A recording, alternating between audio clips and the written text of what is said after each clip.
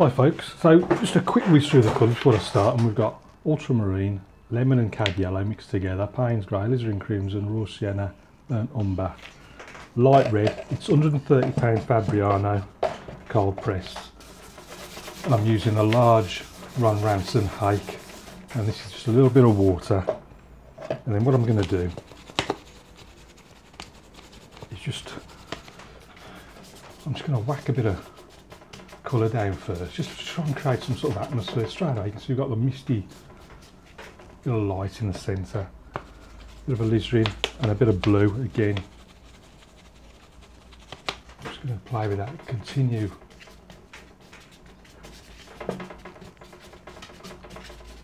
That just gives me a nice background to work with, using those same colours again, but with plenty of blue in there.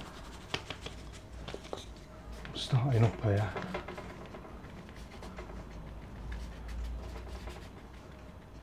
Come down to about there. Sort of down there like that. And then up on the other side.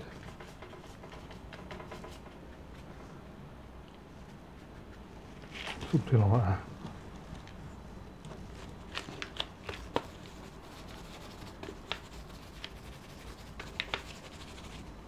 A little bit stronger.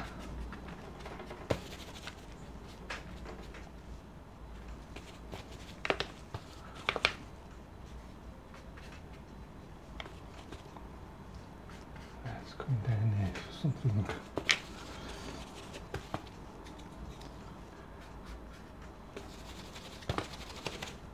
I want this nice and strong, just to contrast against the back. What's there at the back?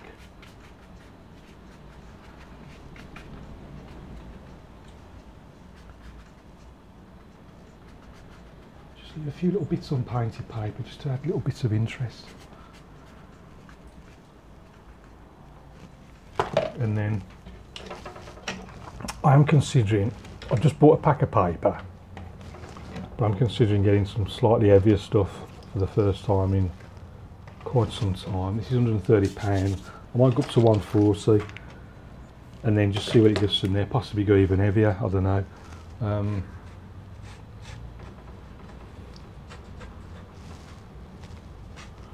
A little bit of texture in the mountains. I'm just keeping it just fairly subtle.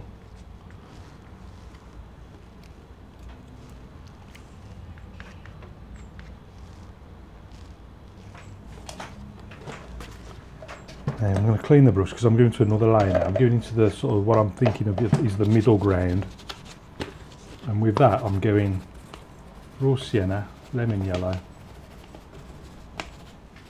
Push it up into the mountain, into the foothills. And sort of down here somewhere, it continues along there like that. And then we're up in that side area.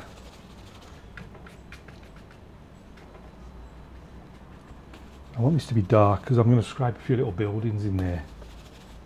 So it needs to be. I'll tell you what I've forgotten to do straight away. I've got to the reflections of the mountains in the water below. I'll come back, I'll have to do that later.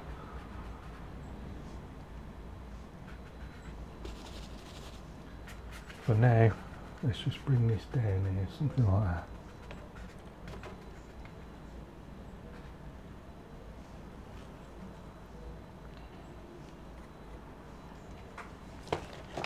You know what, I might do it. I'm thinking of doing it now actually. I'll just soak that up down the bottom. Give that a quick dry.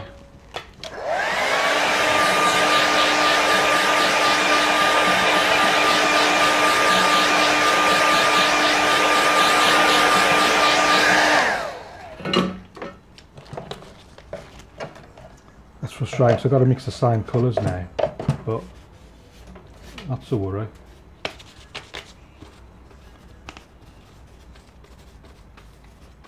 So much easier when you've already got that colour on your brush. And they're quite subtle as well, the reflections, so I don't need to be that much. But I just want something to be there just to... That'll do, that's all I need.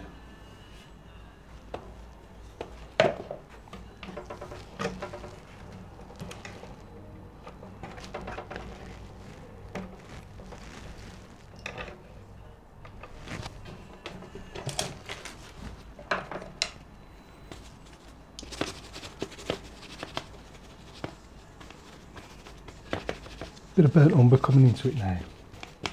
Now I'm not sticking religiously to the reference, I never do. But I always try and do whatever I think helps the main composition. And this one I'm going with a sweep into the foreground, something like that. Quite soft because the paper's still wet. But this is just like a sort of first layer, really. Right, now I'm switching to the little brush now. Little brush while I do a little bit of faffing. So I'm going to start off with a bit more yellow. Just let's make that a bit more intense around there.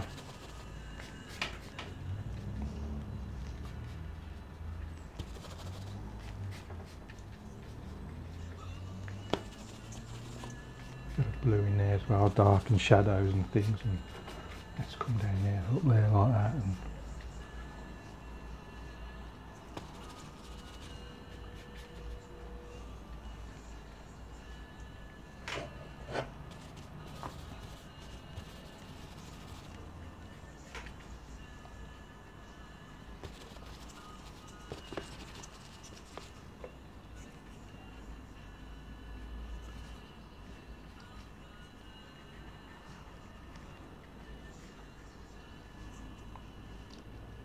massive things going on around there. For now, I'll just darken that and get these buildings in. So what I might do is just turn this around. So if I'm looking at the reference now, I'm not looking at each individual building. I'm just going to pop a few pop them sort of in en masse type of thing. So we've got something like that. Just a few sort of scattered here and there. In fact, what I might do is there is like a road going around there like that. If I just suggest that like little road there, a few more little buildings here and there.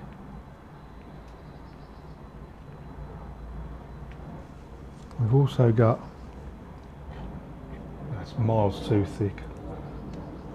That's had a bit of a mess of that. Just paint over that a little bit. Let's get the sharp edge. And we've also got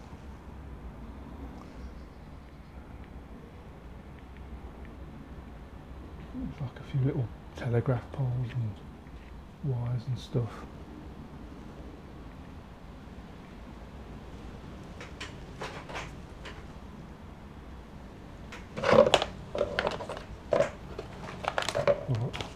I'll put that for now, I think.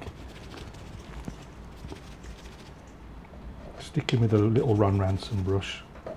Just a little bit more water in there.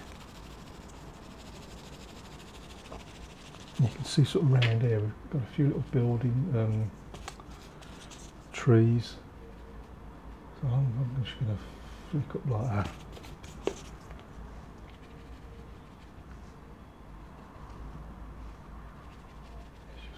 Something like that. Just the odd trunk visible. Clean the brush, back into some yellow. Let's just come down here with that yellow.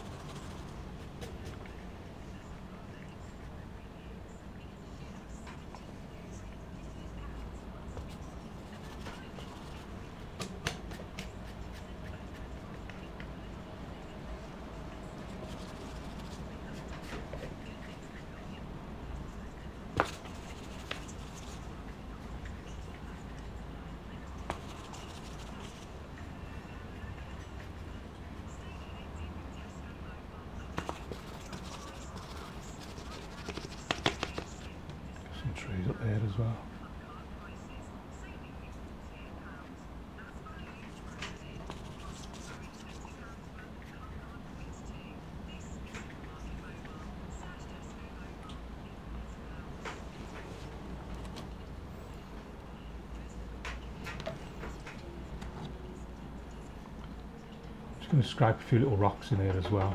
Well, I've got the I have to do it left-handed because I want the light on the right-hand side.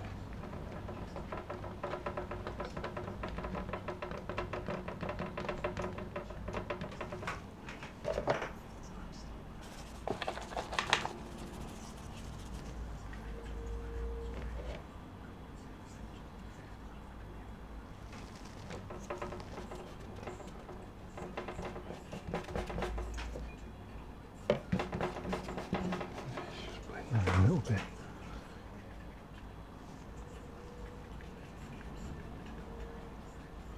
Just a hint of some tree reflections down there.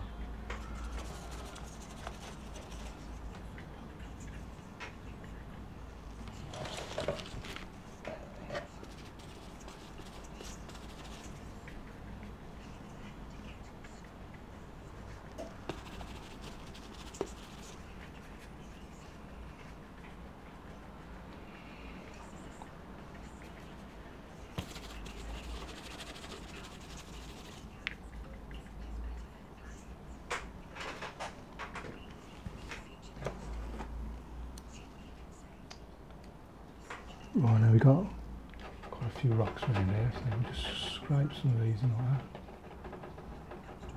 that. Probably gone slightly over the top with the rocks, but not to worry. There is, in fact, there's like another little path up there, going somewhere off over yonder. Grab the little number 3 rigger brush. Get a little bit of dark, and I'm just going to pop in the odd little tree as well that we've got lying around. Little things down here.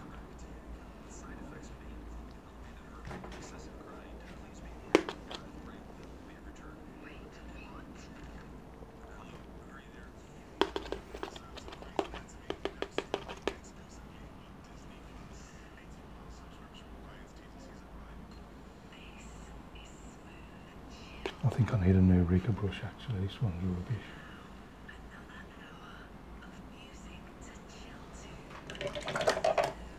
Let's put that down there.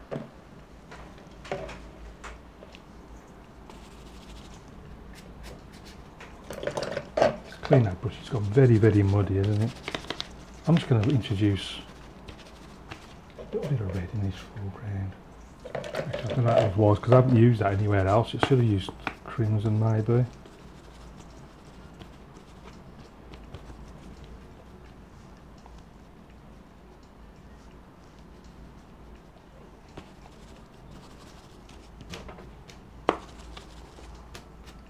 just darken that a little bit.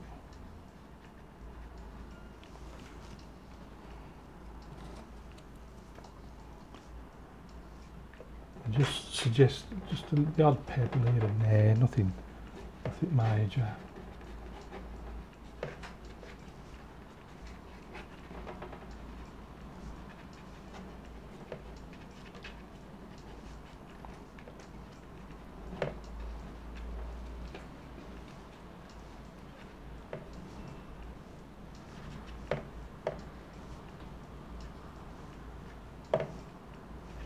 Just being very light because I am careful of.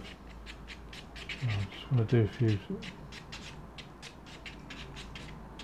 weeds and grasses and things. I'm just wondering, is this dark enough now to put this? Have I done enough before I put that big tree in?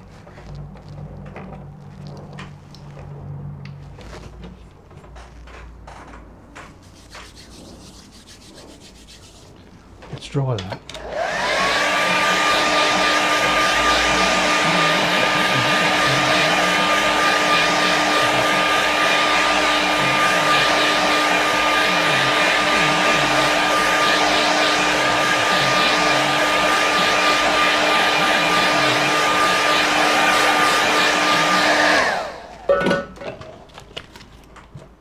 Switching to the little flat brush now. And just thinking about a few little darks here and there. I don't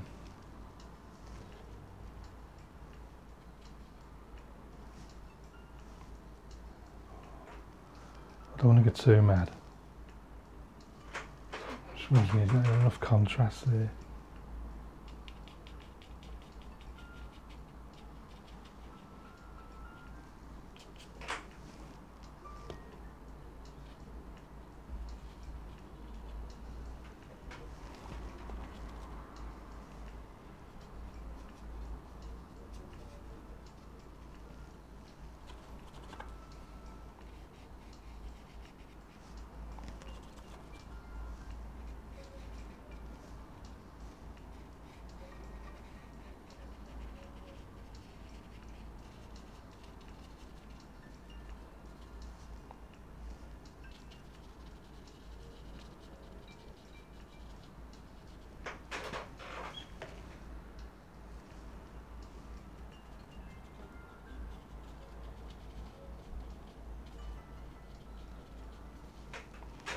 Right, so that's enough darks now.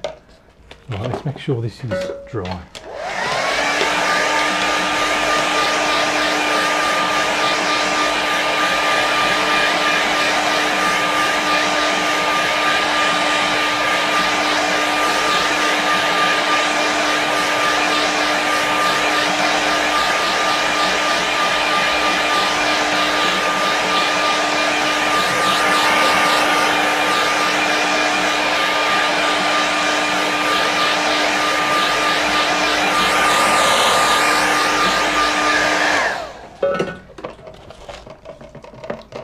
Now if I take the large hake, and I'm just looking for a damp, clean edge. So just damp and clean. And what I'm going to do, I'm just going to use it like an eraser. And we're sort of going up like that, and then up, something like that. Now if I do it again, and with each stroke, the tree's trunk should become more and more apparent.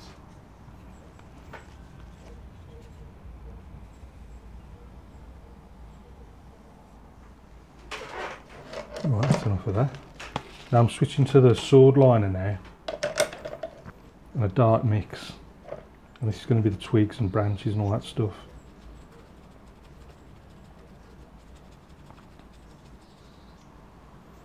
So most of them sort of start up here like that, and that's sort of there. And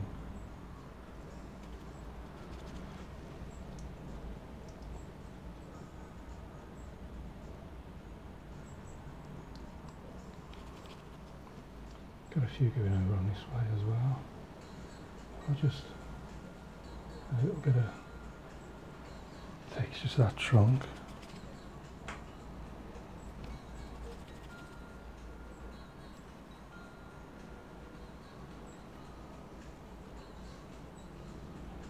There was sort of somewhere over there.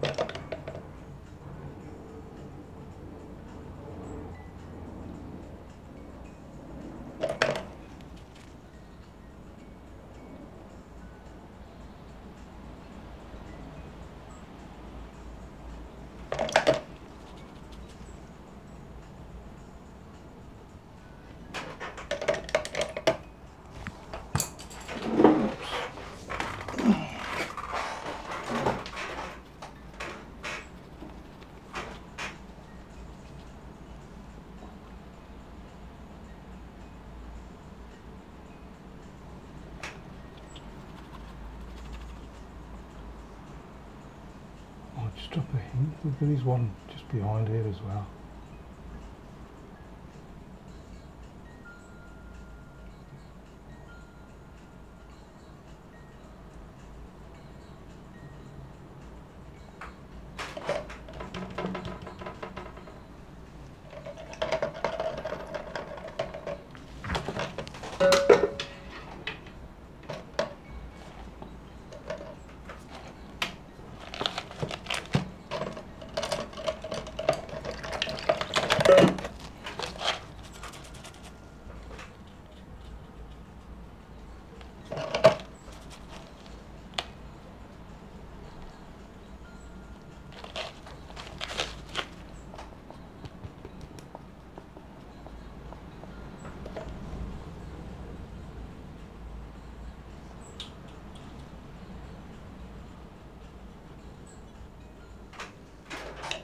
So I'm going to faff about it anymore.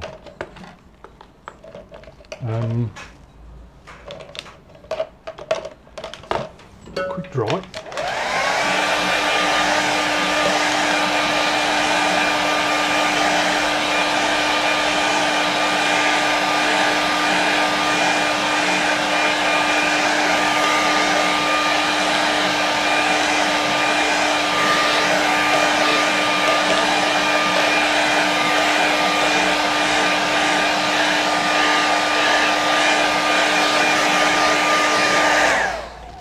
I'm just going to grab the little zero rigger. I just want like just a couple of people just wandering off.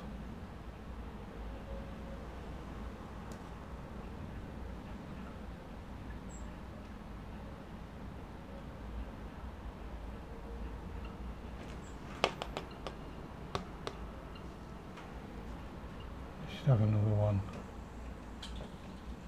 next one.